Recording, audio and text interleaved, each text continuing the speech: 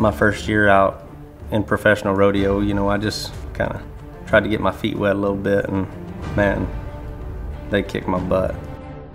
That's when, you know, I learned some of my biggest lessons in rodeo, and that was with Roy Cooper. You know, I looked up to so many different people in this sport. I mean, Roy Cooper took me at a stage to where I felt like I roped good enough. He helped me fill in the missing piece of the puzzle, which was confidence. And I don't care what sport you're in, confidence plays as big a role as talent ever did. I'm a firm believer in successful plan A's come from not having a plan B.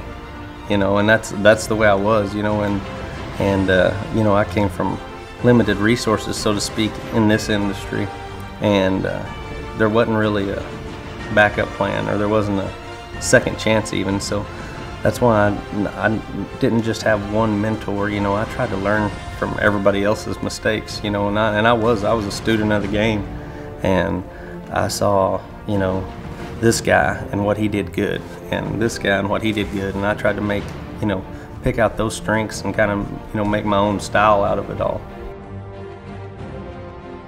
Being a professional cowboy and winning world championships is, you know, what I do, but it doesn't define who I am, you know, as a person. And I think as long as I can keep everything in perspective, as far as the big picture, the way I'm supposed to, I won't ever have an empty championship. My initial thought of the American is, you know, this is one of those events that everybody will remember where they are, you know, when they heard about the American or when they saw the American. You know, it's one of those things that's going to revolutionize the sport. At AT&T Stadium, I think it's going to be great because of the sheer number of fans that are going to be there. I mean, for the competitors as well as the fans, I think they're going to be able to see the best rodeo that rodeo has to offer because of the excitement that it brings, because it translates to the arena, you know, that energy, you know, from the fans, and that translates to adrenaline, and adrenaline translates to the best performances that hopefully those fans will have ever seen, and best performances that the Cowboys will have ever put out there.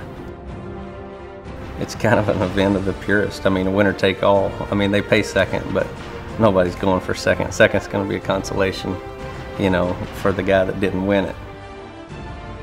Well, I mean, that's what's so exciting about the American, is this is the first time. I mean, nobody knows. I know what World Championships can do for you, you know, and it's exciting to see, you know, the opportunities that the American, you know, has to offer the sport. But to win the American against the group of Cowboys that are going to be there at the venue it's going to be at the stage, you know, that it's going to be set at, it's going to be monumental.